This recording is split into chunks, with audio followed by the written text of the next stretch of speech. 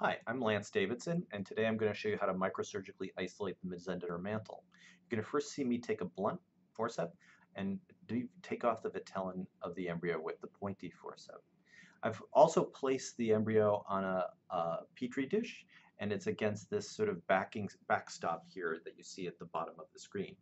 I'm going to first make an exploratory cut to see where is the mantle in this embryo. I found that it's a little higher than I thought, so I'm going to start making my incisions a little bit lower. The incisions are done using a kind of a maneuver that's a lot like ripping stitches, if you've ever done that with sewing. And I'd recommend checking out how to rip a stitch in order to understand truly how you're able to cut through just the ectoderm. Now I'm going to be peeling off the animal cap from this embryo. Notice that the cap actually covers some of the mesendoderm mantle itself.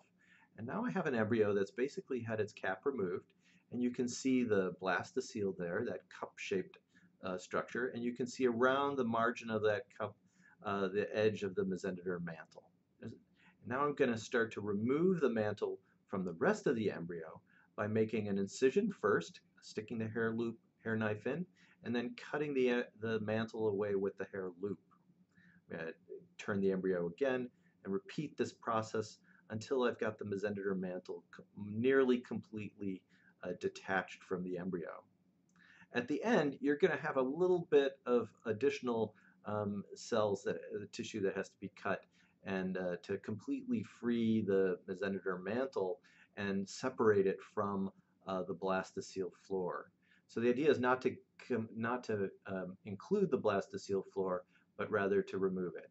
And so at this point now, I've got the mesendoderm mantle around the ring, and it's fully isolated. I just flip that mesendoderm mantle, so the rough side is the part that faces that I just dissected from the embryo, and the smooth side formally faced the animal cap ectoderm.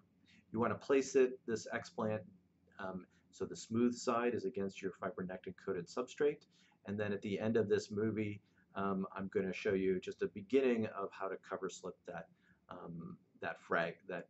mesendoderm mantle to hold it in place.